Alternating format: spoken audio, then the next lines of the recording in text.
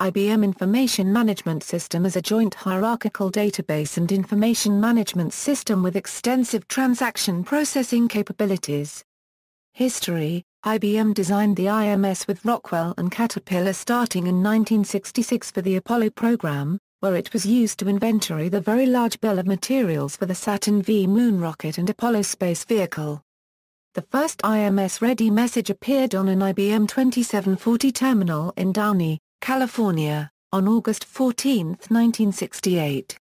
In the interim period, IMS has undergone many developments as IBM System/360 technology evolved into the current ZOS and Systems Z9 and Z10 technologies. For example, IMS now supports the Java programming language, JDBC, XML, and, since late 2005, web services. Vern Watts was IMS's chief architect for many years. Watts joined IBM in 1956 and worked at IBM's Silicon Valley Development Labs until his death on April 4, 2009. He had continuously worked on IMS since the 1960s. Database: the IMS database component stores data using a hierarchical model, which is quite different from IBM's later released relational database, DB2. In IMS, the hierarchical model is implemented using blocks of data known as segments. Each segment can contain several pieces of data, which are called fields.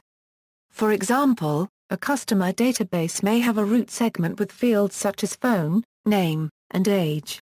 Child segments may be added underneath another segment, for instance, one order segment under each customer segment representing each order a customer has placed with a company. Likewise, each order segment may have many children segments for each item on the order. Unlike other databases, you do not need to define all of the data in a segment to IMS. A segment may be defined with a size of 40 bytes but only define one field that is 6 bytes long as a key field that you can use to find the segment when performing queries. IMS will retrieve and save all 40 bytes as directed by a program but may not understand what the other bytes represent. In practice, often all data in a segment may map to a COBOL copybook. Besides daily query usage, a field may be defined in IMS so that the data can be hidden from certain applications for security reasons.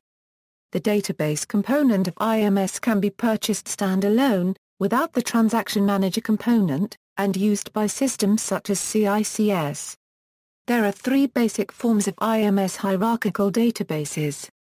Full function databases directly descended from the data language interface databases originally developed for Apollo. Full function databases can have primary and secondary indexes, accessed using DLI calls from an application program, like SQL calls to DB2 or Oracle. Full function databases can be accessed by a variety of methods, although hierarchical direct and hierarchical index direct dominate. The other formats are simple hierarchical index sequential, hierarchical sequential, and hierarchical indexed sequential. Full function databases store data using VSAM, a native ZOS access method, or overflow sequential, an IMS-specific access method that optimizes the I/O channel program for IMS access patterns. In particular, OSAM performance benefits from sequential access of IMS databases. Fast path databases Fast path databases are optimized for extremely high transaction rates. Data entry databases and main storage databases are the two types of fast path databases.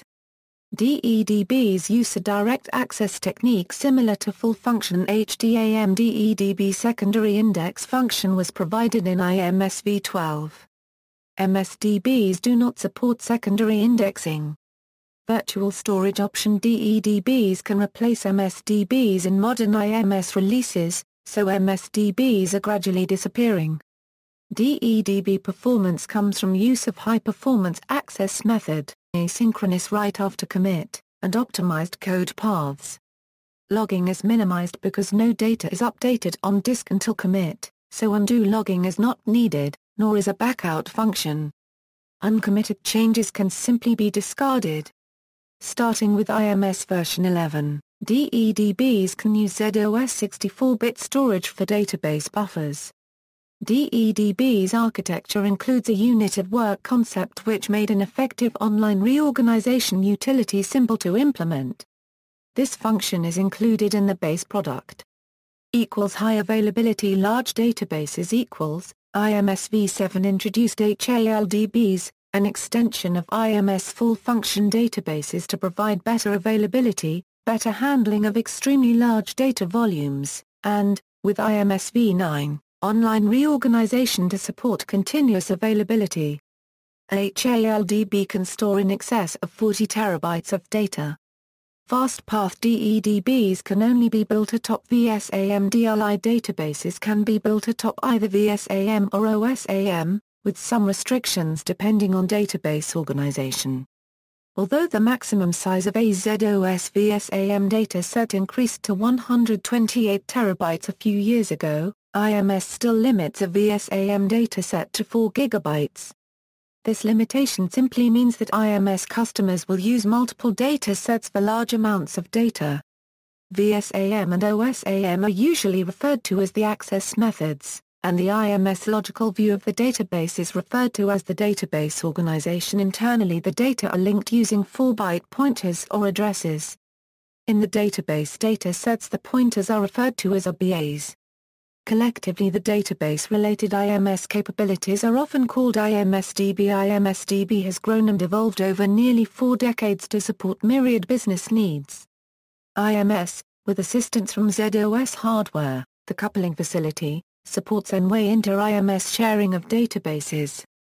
Many large configurations involve multiple IMS systems managing common databases, a technique providing for scalable growth and system redundancy in the event of hardware or software failures. Transaction Manager IMS is also a robust transaction manager, one of the big 3 classic transaction managers along with CICS and BE8 Tuxedo. A transaction manager interacts with an end user or another application, processes a business function, and maintains state throughout the process, making sure that the system records the business function correctly to a data store. Thus IMSTM is quite like a web application, operating through a CGI program, to provide an interface to query or update a database. IMSTM typically uses either IMSDB or DB2 as its backend database. When used alone with DB2, the IMSTM component can be purchased without the IMSDB component. IMSTM uses a messaging and queuing paradigm. An IMS control program receives a transaction entered from a terminal and then stores the transaction on a message queue. IMS then invokes its scheduler on the queued transaction to start the business application program in a message processing region. The message processing region retrieves the transaction from the IMS message queue and processes it, reading and updating IMS and/or DB2 databases, assuring proper recording of the transaction. Then, if required, IMS anchors a response message back onto the IMS message queue. Once the output message is complete and available, the IMS control program sends it back to the originating terminal. IMSTM can handle this whole process thousands of times per second. A recently completed IBM benchmark demonstrated the ability to process 100,000 transactions per second on a single IMS system. Application: prior to IMS, businesses and governments had to write their own transaction processing environments. IMSTM provides a straightforward, easy-to-use, reliable, standard environment for high-performance transaction execution. In fact, much of the world's banking industry relies on IMS, including the U.S. Federal Reserve. For example, chances are that withdrawing money from an automated teller machine will trigger an IMS transaction.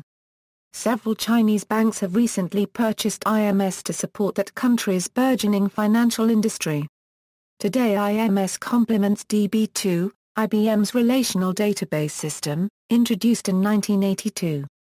In general, IMS performs faster than DB2 for the common tasks but may require more programming effort to design and maintain for non-primary duties. Relational databases have generally proven superior in cases where the requirements, especially reporting requirements, change frequently or require a variety of viewpoint angles outside the primary or original function. A relational data warehouse may be used to supplement an IMS database. For example, IMS may provide primary ATM transactions because it performs well for such a specific task. However, nightly copies of the IMS data may be copied to relational systems such that a variety of reports and processing tasks may be performed on the data. This allows each kind of database to focus best on its relative strength. See also, Datacom, IDMS, IBM DB2, Data Language Interface, Transaction Processing Facility, MUMPS. References. External links, IMS Family, IBM's software, Information Management Software for ZOS Solutions Information Center, IBM Redbook, IMS Primer, Blackman, KR Technical Note, IMS celebrates 30 years as an IBM product. IBM Systems Journal 37, 596 €603 doi, 10.1147/SJ. 374.0596. IBM InfoSphere Guardium STAP for IMS on ZOS for detection of policy violations and compliance auditing, An Introduction to IMS, 2nd edition.